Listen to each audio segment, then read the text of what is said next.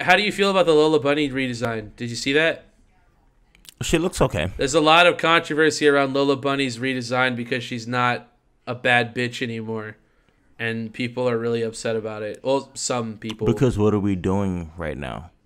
I don't give a shit. So can I be honest? Okay, so can I be honest? So do we ban Lola Bunny now too? Like Pepe?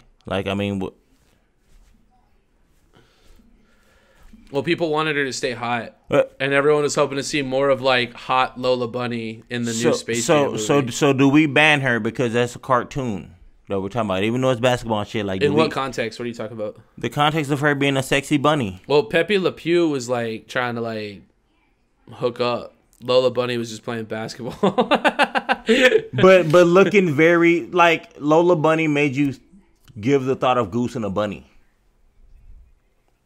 Okay, would you hit in Space Jam? Would you hit Lola Bunny? Hell yeah! Like what?